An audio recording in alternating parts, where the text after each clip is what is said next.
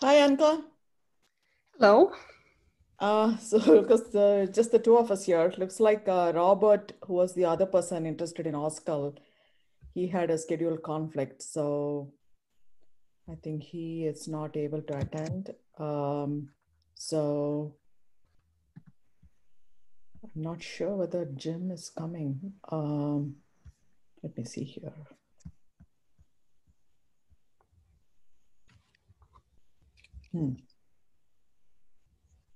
So we may have to move this discussion to. I'm sure the Fortress team will not wait for another 2 weeks. Yeah, I know. I know. Let's see here.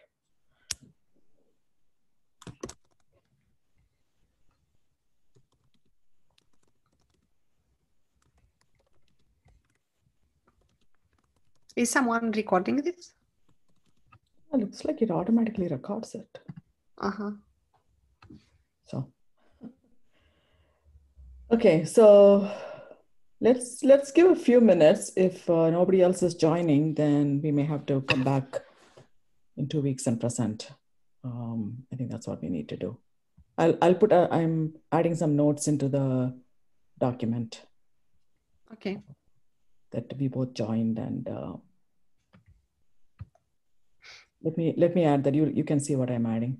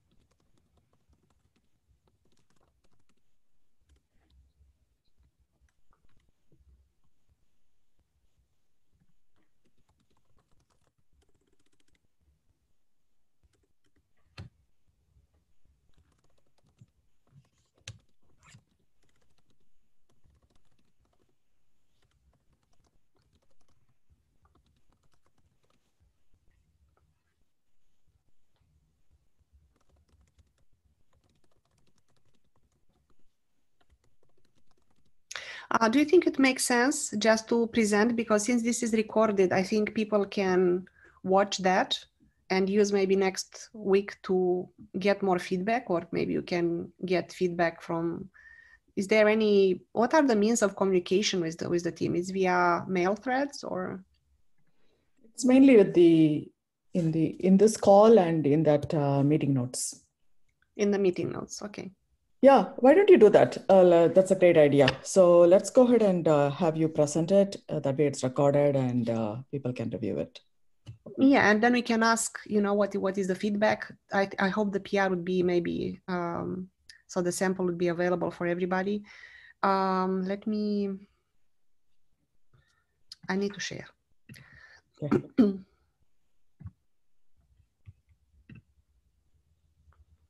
Okay, can you see my screen?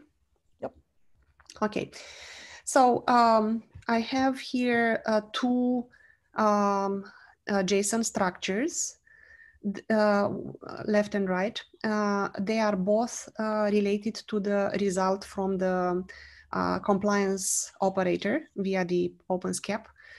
And those originated XCCDF results are structured here around the OSCAL assessment result subset of objects, and I will explain which ones.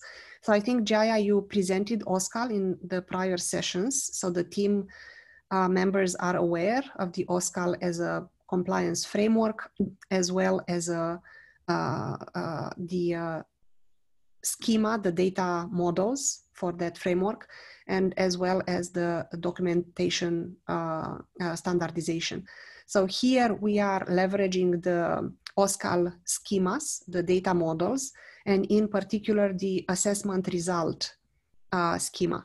The framework is complex, as well as the schemas that are associated with that at the various level of the flows in the of the data flowing through the framework. The which brings right into the schemas dependencies on the different prior steps. But if we are looking only at the subset of observations and findings, we are able to extract a set of objects that can be leveraged to describe the results in a way that we do not need all the other dependent artifacts on the prior steps in OSCAL. So I present here left and right those compliance operator results in this JSON format based on the OSCAL findings. The difference between them is whether the assessment tool, in this case the compliance operator, is regulation aware or not.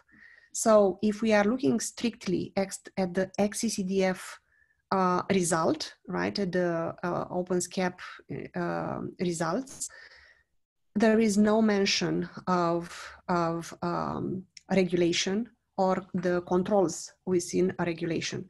What you will see are the CIS benchmarks rules with the timestamps and the results. And this is what we have on the left. We have a bunch of properties that we can find in that file, right? What is the run of the test, right? What are the some remarks that are in there? So all the I would say items that are not strictly related to the result and to the rules are mapped here under the properties, the observation properties. And part of that, we get also the rules that are associated. And I'm looking here at two particular rules, right? So I'm looking at item 9 and item 10, and they describe the rule that, particularly the ID of the rule.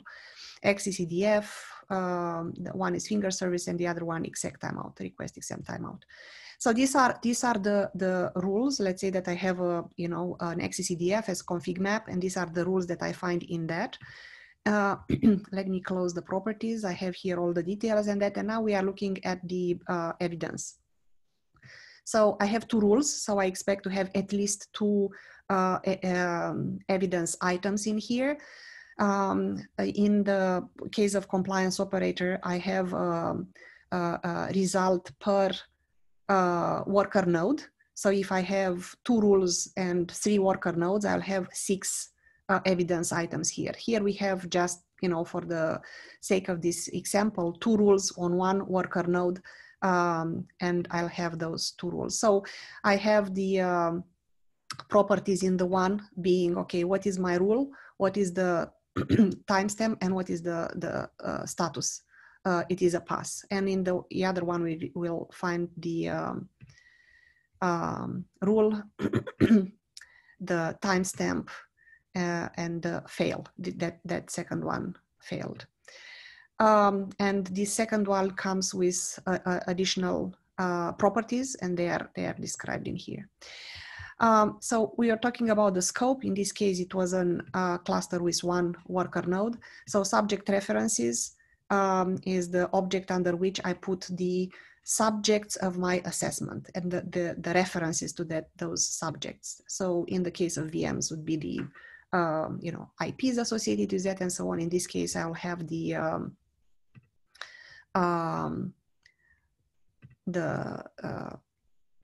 details associated with that worker node that we could find in that result from the compliance operator. And there is one last item, observation methods, where I can describe details. In this case, it's an automated test. The reason why I find this relevant is that if we have certain tests that are done manual, and this is the case, for instance, in the CIS benchmarks that are not implemented, they do not have a script within the OpenSCAP logic, right? They will be marked as info or not checked. And the meaning behind that, this is a check that is done manually. So we can capture that aspect as well here, knowing that the result will be passed in a manual way. So this is mapping what we have in terms of the XCCDF from the compliance operator on top of the OSCAL assessment result observation object. Now, if we are looking at the code that is available, at the data that is available for the compliance operator, particularly the compliance as a code project, we find as part of the data available the mapping of the rules of the CIS benchmarks to various regulations. So in particular, the OpenSCAP for OCP or for Linux, right? They are both covered by a compliance operator. We see the definitions of the profiles, and the SIG has a profile for NIST, a profile for CIS, profile for HIPAA, and other regulations. And we find as part of the documentation in compliance as a code that mapping between the CIS benchmarks for RHEL 7 and the NIST 853 controls that are relevant for that. In the case of the OCP, we are looking at OCP 4. So this is OpenShift Cloud Platform version 4. We have only 2 that are mapped, but through other artifacts that are available in the compliance as a code, we are able to infer that mapping as well. So now, depending on where the logic of associating those results on the left, right, just the observations, with the correspondent regulation that is of interest to the consumer, right? The consumer may be looking at NIST level or CIS level or HIPAA level. The result that we send back to the tool that is providing the display of the or creating the document for that regulation may contain also the association with the controls, and OpenSCAP and OSCAL allows that mapping as well. So I present here on the right an addition to what we have on the left in order to include the regulation. So the left one is regulation agnostic, the right one is regulation aware. And you see here under observations, right, I'm marking here, right, this, what we have here are basically the details that I have on the left, right? So we have the properties, the evidence group, the observation methods, and so on for multiple items. And what I have above is the delta that I'll show how OSCAL handles in order to provide the mapping to the controls. So we are talking now about results group and findings. A finding includes multiple observation, but the finding maps one-to-one to a control in the regulation of interest. So here I'm looking at NIST 853. So one finding, right? I'm looking at item 0. We have 2 items in here, item 0 and item 1. So item 0 is interested in the control AC3. So the objective and objective status object in here contains the control AC3 and the result with the value fail. This is the aggregated result across all the constituent rules that are associated with that AC3. Those can be rules in OCP 4, CIS benchmarks for Kubernetes. Those can be in RHEL 7. These are the Linux benchmarks, right, that are associated with AC3. So all those will be will contain observations with their individual status. And what we have here in the objective status is at the regulation level, AC3, the NIST control, with the aggregated status across that. In the properties here, we defined all the rules that are associated with AC3. And we have rules that come from the Kubernetes, CIS benchmarks from Kubernetes, as well as rules that come from the RHEL7, the Linux. So we have here all the rules, and now we expect that the observations will provide at least one observation for each rule. If one of those rules is missing, the status that we have here, it would be error or missing. Or so now that we know what are the rules that are associated with AC3, so, and because here we are in the context of the compliance operator, we are looking at CIS benchmarks, but if we are looking for other contexts, right, we may have other rules in there. Well, we are looking at the observations, and I say, okay, the first observation is for the rule, limit user access. And as we've seen before, I will have here the properties associated with that. We'll have the evidence where I present the what is the rule and what is the status. So in this particular case, this is not checked. Let's see what was the target, the subject, the resource on which that was. It is a VM. Okay, and the details of the VM will be provided here. Okay, I'm talking about that worker node in that cluster in that region. So whatever it is provided by the compliance operator result, right, will be here. So we'll have the details of the target resource. In this case, it was this worker node. We'll have the evidence that will tell the rule associated with the status, and in the properties above, we'll have additional details related to that, like the result or the timestamp associated with that. So this is one item. We can look at another one, and this comes from another VM. In this case, we had a cluster with 3 worker nodes. So we will have the results in the observation, right? 3 observation, 1 status for each rule for each VM. And if we are looking at the others, we will see also results from the Kubernetes CIS benchmarks, because in the dependencies for this AC3, for these NIST controls, I have both CIS Kubernetes rules as well as Linux CIS benchmarks.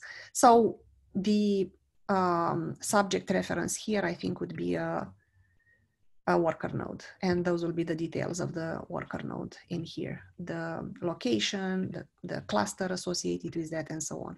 And if we are looking at the evidence, okay, what would be the evidence, right? You'll see the rule that is associated with that and the result, right, the failure. So the logic here, actually we have this implemented, and the logic that we use, that if we have any failure, it's a failure. If we have any error, it's an error. If we have any warning, we are looking also at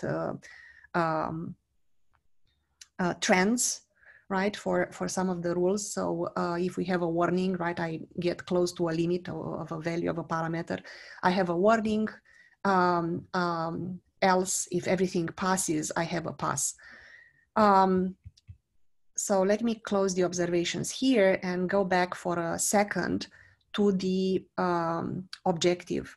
So in this control, AC3, OSCAL provides also an object, which is implementation status, that allows me or allows the user of the system to tell whether this control is implemented completely or partially, right? So this means that the interpretation of NIST AC3 from the point of view of the rules, the CIS benchmarks that are associated with that in the properties, completely cover, right, AC3 control. So then I'll have a complete. And complete and pass, right, will give me a pass for this control. However, if this control is partially implemented, meaning that the the benchmarks that are associated with that do not fully cover all the items that the control requires, I will have here the implementation status as being partial, and then the result, instead of being a pass, if everything passes, it will be a partial pass because it's not completely implemented. And one last item here. We discussed that under the observations, right? In the observation, we also give this observation method, whether it's automated or not. If we are dealing with a mix of automated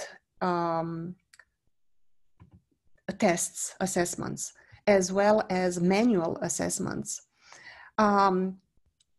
until we have the manual items as well in the system, that will also be a partial pass.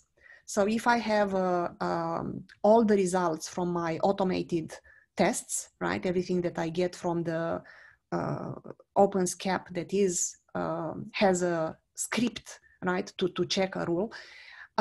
If everything passes, but I do not have the results for the CIS benchmark that are manual, it will be also a partial pass. So all these let's say levels of granularity and levels of detail to inform the user on the actual posture of a control are supported in this rich schema that comes from OSCAL. So now, depending on the level of leverage, right, in this project, in this working group, right, we can select a subset of that, or go with the full-blown set of items. So I know it's a mouthful, and we have many items covered, but I would say in a summary here that what we and by the way, as a pull request that I created for the sample, right, that I submitted is for the complete one here on the right. If we need, I can submit it also the simpler one. But since this one includes the observation of the other one, I submitted only this one. So in conclusion, right, we are able to map the current, XCCDF result part. XCCDF is very rich, right? So it has items related to remediation. It has items related to violations and so on. This wasn't the scope of this exercise. So in this exercise, we only focused on the results that are presented in XCCDF. By the way, OSCAL also supports the description of the remediations and threats and risks and so on in other objects associated with the assessment results. Again, they are not subject of this presentation and the modeling that we have done between XCCDF and OSCAL JSON here. But if we are interested, right, I can bring samples related to that as well. So we only looked at the results. We've seen that the OSCAL observations object can encapsulate the aspects related to scope, right? What is my target subject that I've done the assessment on, covers the evidence. It covers the observation method and properties that can be associated with that. Beyond this, we've seen also that we can go a level above and associate this with a regulation and be able to describe how these individual observations contribute to an aggregated result for a control in a regulation. And in our example, it was NIST 853. I'll stop here. Jaya, let me know if there are any things that you've seen this presentation before, if I missed anything, or if you think there are obvious questions that we need to answer. No, this is great. Thank you, Anka. And I think I see Jim has joined, which is great. Hey, folks. Yeah, apologies. I was running late today. No problem. How far did you see into the presentation? So I joined in, quite a few minutes back, so I caught most of it. Oh, excellent. Thank you. Yeah. Yeah. So Anka, just so you know, is at IBM Research, and she's working actively with IBM Cloud. So since they are also looking at feeding, information about results for various controls Okay, based on assessment, and so I kind of pulled her into this work group, right? So that's great. yeah, and she's also has dug deeply into OSCAL. And so I think this work she has done is a very good example, I think, of how we can bring in OSCAL into the policy report standard, right? That we are trying to standardize. Right. Yeah, and that's a good question. And Anka, I did see your pull request as well, and thank you for providing that the detailed report there.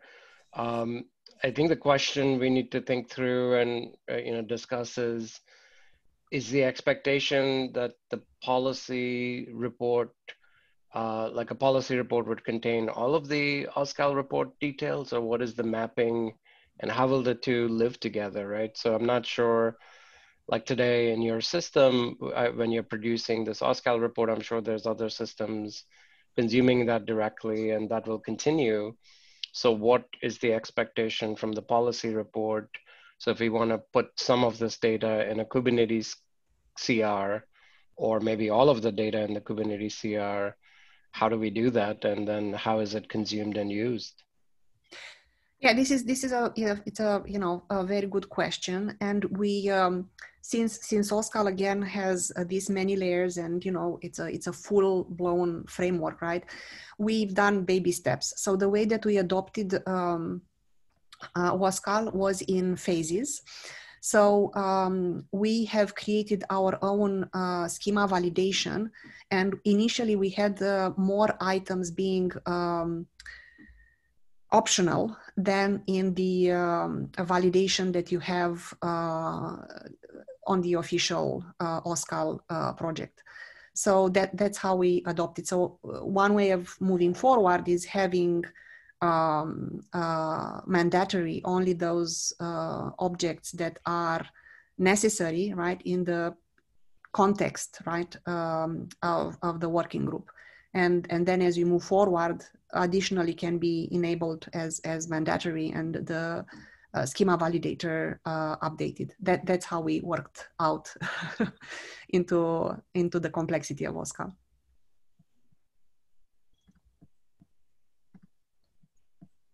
Okay. So, but which would it be that the OSCAL report and that schema that remains like a superset of what we want to put in the policy report, or do we want to see if all of this somehow fits, even if it's a generic untyped data? Somehow we want the policy report to contain this information. And I'm not too clear about how or what would be the goals over there. Yeah, I think, Anka, didn't you say that if we want to kind of break up, what OSCAL is providing into buckets, right? So there is the result, and then there is the remediation, and then you were talking about evidence, right? So the result and the evidence reference, right? So if we go here into the observation, right, we have the evidence reference, right, and reference at the policy and the status, right? Then we can have there is a separate sub-item here on the remediation. What are the issues associated with that, or the tickets or actions that are recommended, and so on. Then there is another item related to risk. And I think the reason for leveraging, right, those is if this result is sent to a system that deals with enforcement or automatic remediation, whether it's sent to a GRC system, where risk is needed in order to fit into the processes that they have there to associate risk with that. So I think, as Jim, pointed out, I think it's, fair, very fair, that depending on what is the goal, right, of this policy result and the framework that is used within, right, more or less of those items will be leveraged. Okay. Yeah, I think the way I read this at a very high level is, looks like, a lot of thought has gone into the definition of the OSCAL standard. And, definitely, yeah. Right, and it comes, obviously it is originated in NIST and there are other parties contributing to it.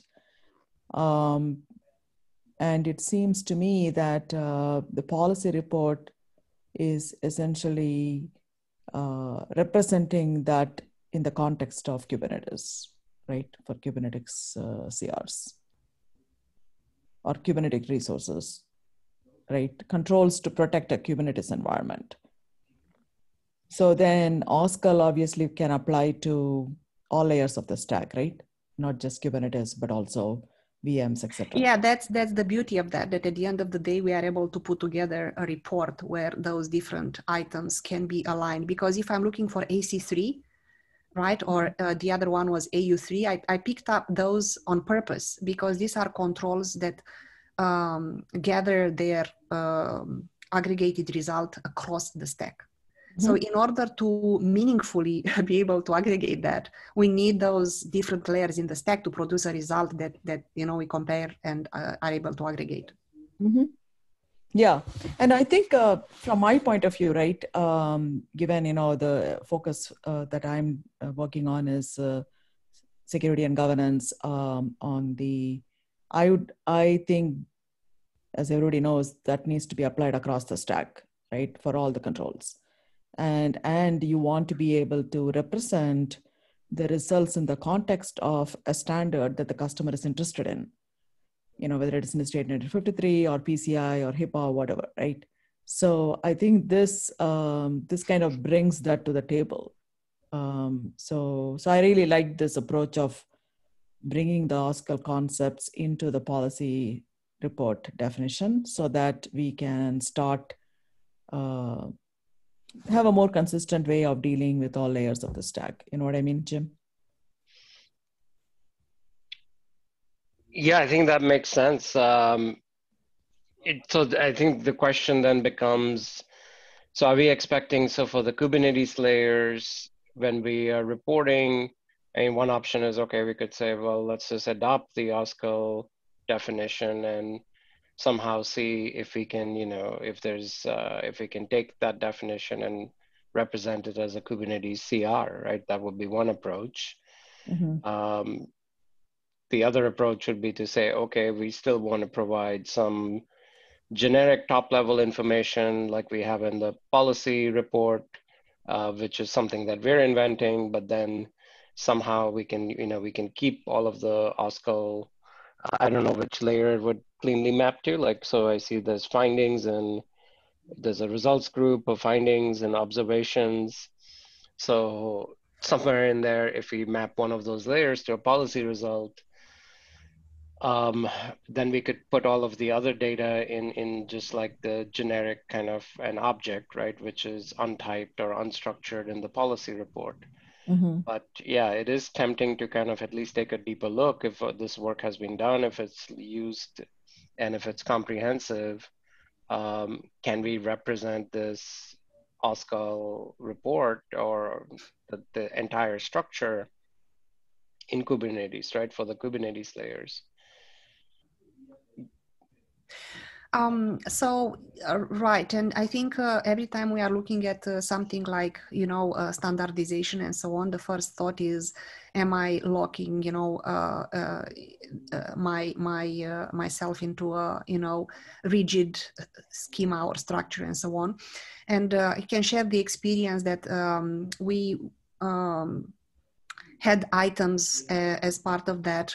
That through the experience of in the field found out that things have to be handled in a different way, or it makes sense, more efficient.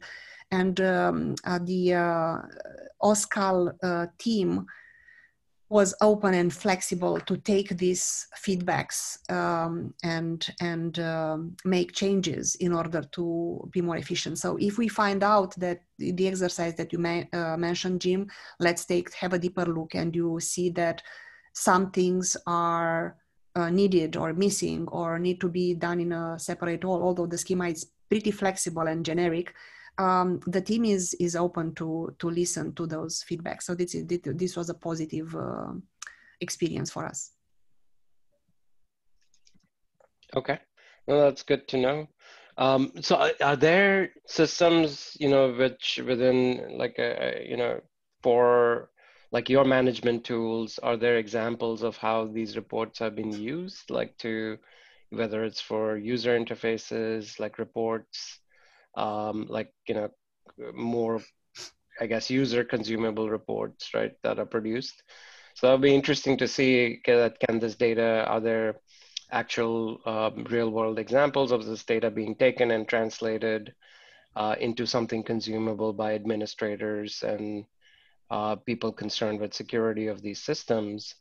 Because that would be a good data point to see that, yeah, then this makes sense that we also support it for Kubernetes. So Jaya, you have more experience with this working group. How much can we disclose from, how we use this for SEC and the plans and so on? Yeah, I think we are just starting to, you is on the call, he's in my team leading our GRC squad, and we are just starting to look at this, right, in terms of putting it into the product. So we haven't done that yet, but that said, you already have submitted an example of our config policy controller within Rackham, how it would use this standard to represent the results.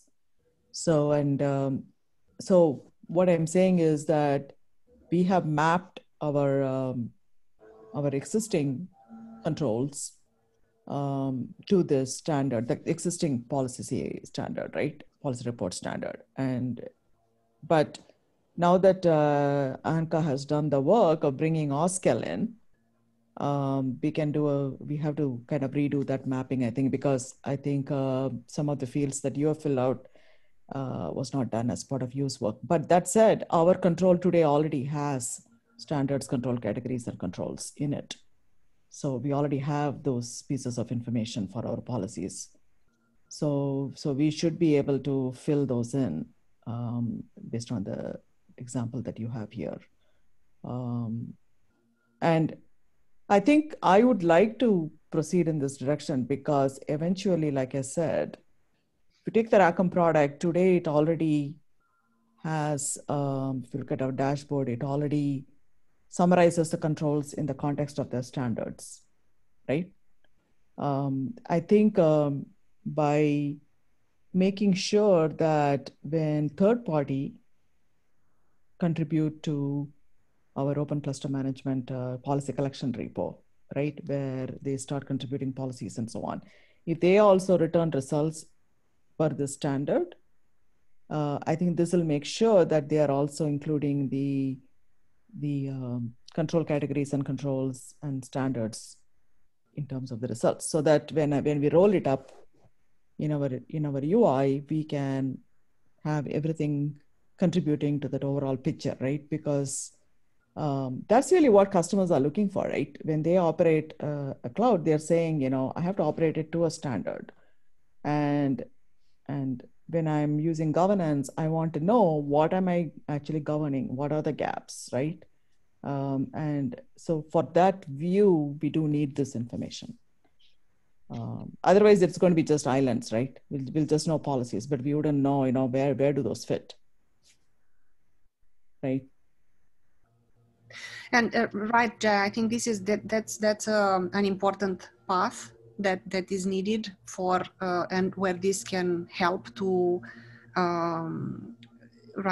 standardize and organize the across the stack. Another direction that I have seen the compliance institutions going towards is automatic generation of the documentation. So we are talking about those, hundreds of pages of the reports for the audit. And Mm-hmm. our initial thought, and they started producing, particularly Coalfire, which is the first one that we've seen interested in OSCAL, templates for those documentation that can then be automatically filled out from the assessment results in OSCAL. So that's another direction. We are not yet there, but for us that's the ultimate goal, right? To help the automated generation of the audits. Yep. That's another goal, yes. Right. So I think the other question that comes to mind is, and I don't have an opinion on this, just kind of wondering out loud, is, so part of the driver or the motivation for the policy report was to have something that a cluster admin could see, and that we have all of these different, a growing set of policy tools for Kubernetes, right? Whether it's image governance or runtime policies or configuration scanning, things like that. So the question is, like, this report, it seems extremely comprehensive and well thought out, so definitely seems worth a closer look.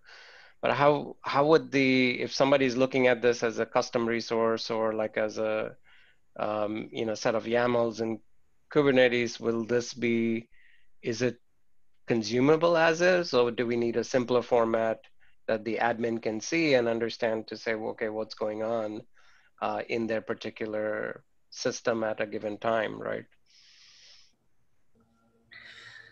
So if we are looking strictly at the language, OSCAL provides the same thing in YAML and XML, and so we can get the YAML. So that's one aspect of your question. The other one, I think it depends, and we've got exactly into the core of this concern, right? If we are looking at the compliance operator, I think we have about 600 rules, right? So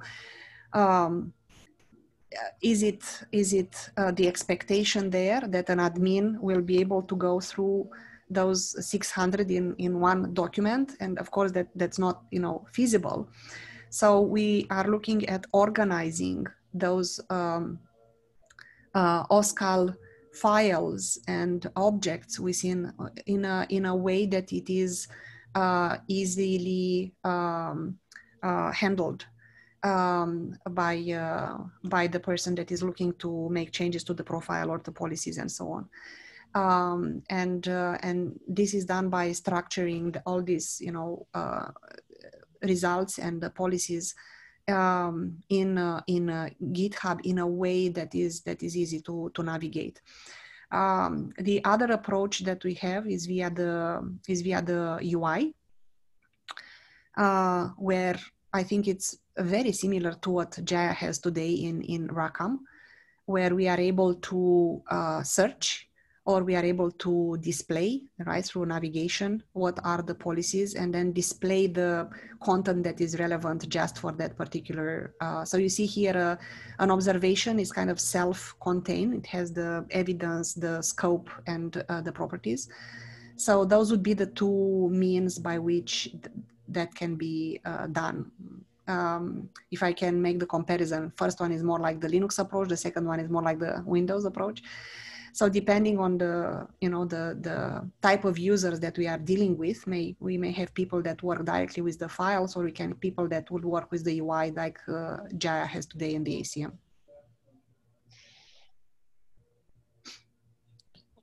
Yeah, I have to drop, but I think this is.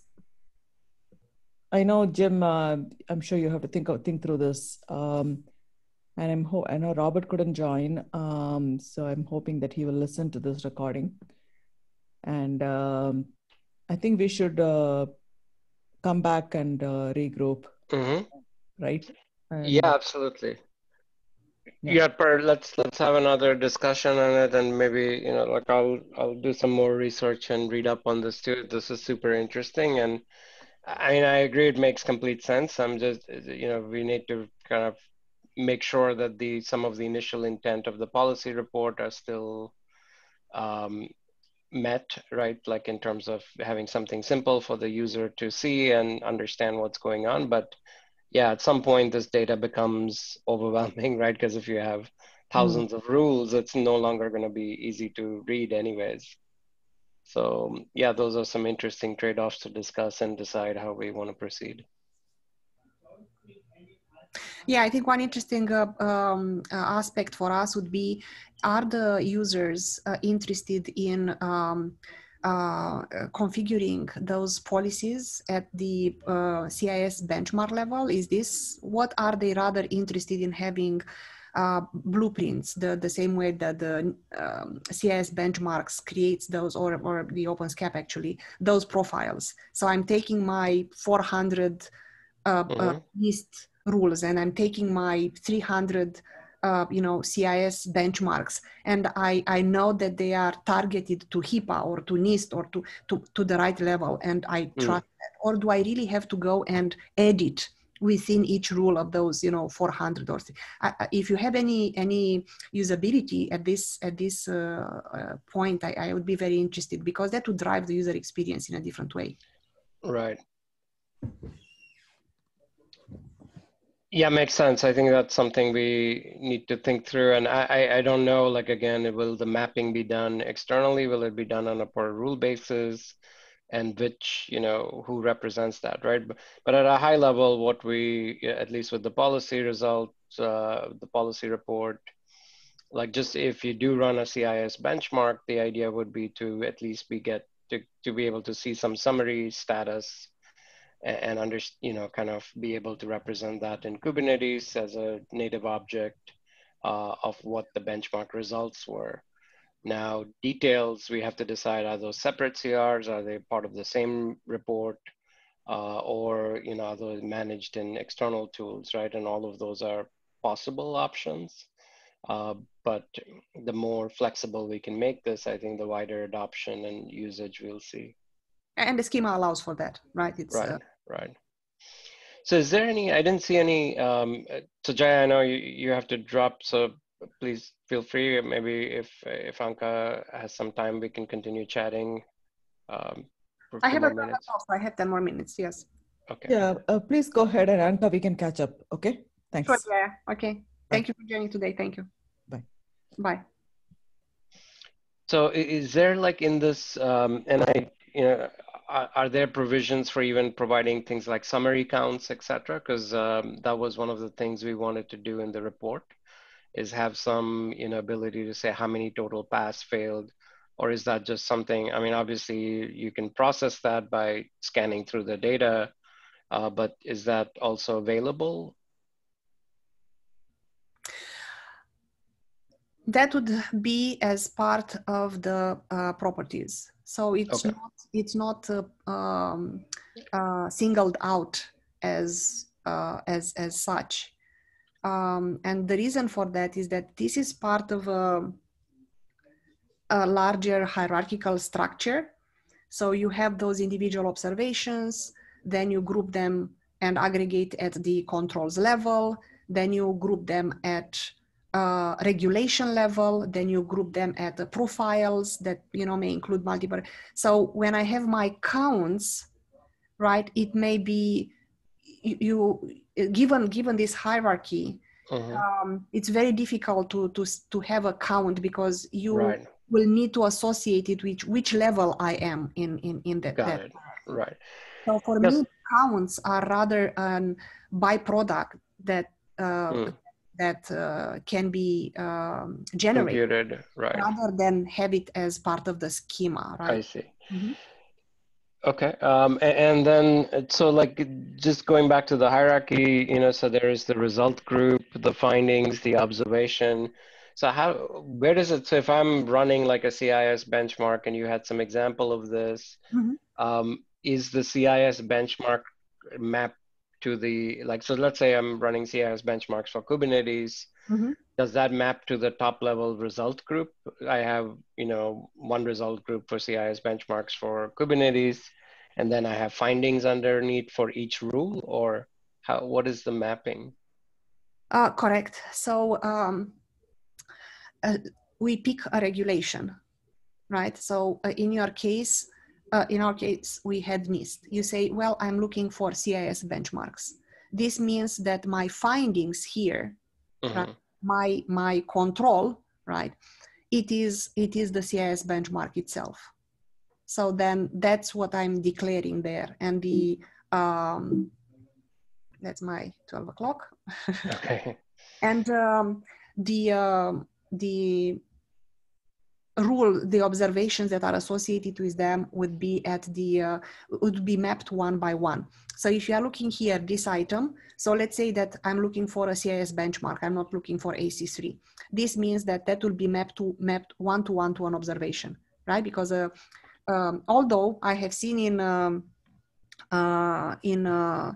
OpenSCAP that it can be sometimes that a CIS benchmark is implemented by two rules, right? So so this is the finding, right, is at the regulation level. And then what I have on the left, these observations, right, are the individual results. So what the finding allows you to do is that level of mapping to say, well, what are my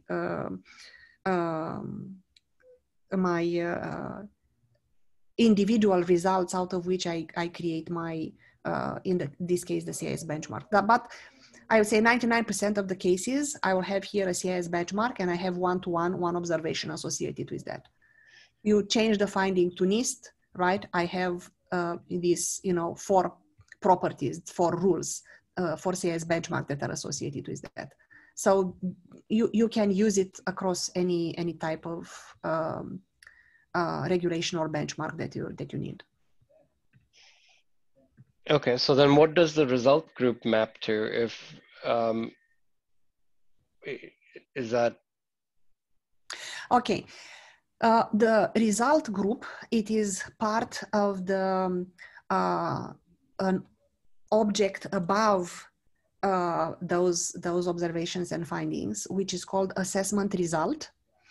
So as part of the assessment result, peers to result group would be the SSP, which would be the inventory on top of which I apply my objectives. So let's say it gives you flexibility as an auditor to fine tune your audit. Right. So if I'm doing OpenSCAP and I'm doing all the compliance operator and I put it in this format, right, it is all or nothing. What the other levels, peers to result group, allows me to do is to say, I'm looking only at this set of inventory. I'm looking only at this particular clusters or these particular VMs, and my SSP will give only those items. So then when I go here into observations, I will not have 100% of my inventory. I will have a subset of that. Sorry? Okay, no, I'm just, yeah, I see. So this seems like this report then is generated based on what information you're trying to gather, right? So if I say, okay, I want to look at maybe some subset of my clusters or maybe some subset of nodes in a cluster, then the result group will be for that particular, did I understand that correctly? It's for that inventory that I will create the result group. And then the finding will map to each one of the benchmarks or each one of the regulations that I want to apply. And then within those, I will have multiple rules. Yeah, so let me see if I have, this is the right.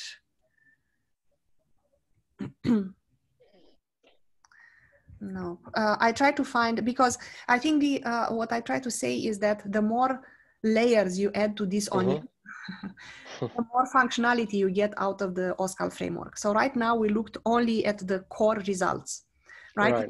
If you add to that the SSP, you get flexibility on handling the scope. Another aspect that you have here, it's called assessment methods.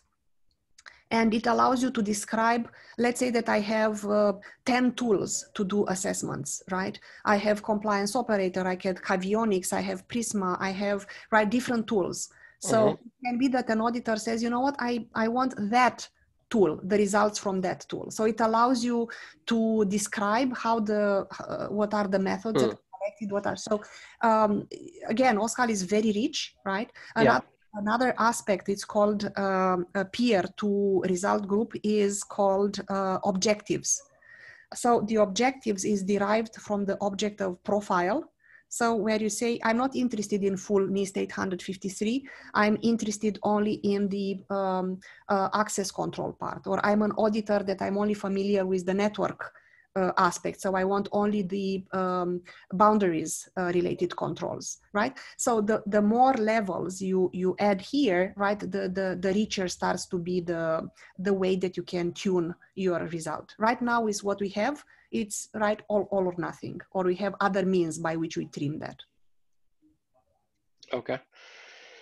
All right. Yeah, this will be interesting to think through and discuss and see how we want to, like, because if we have certain policy frameworks running in a Kubernetes cluster, how should they store their information? And then seems like maybe we do need a little bit of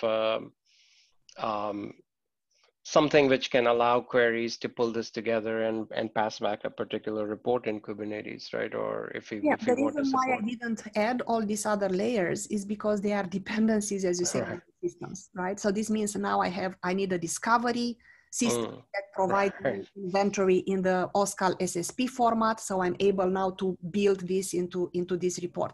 So I removed on purpose everything so that the people are not confused that we need all these other tools. But now if we have that discovery and we are able to produce OSCAL in other aspects of Kubernetes, like inventory as code in the OSCAL SSP format, and so then we are able to put those together and leverage them here as an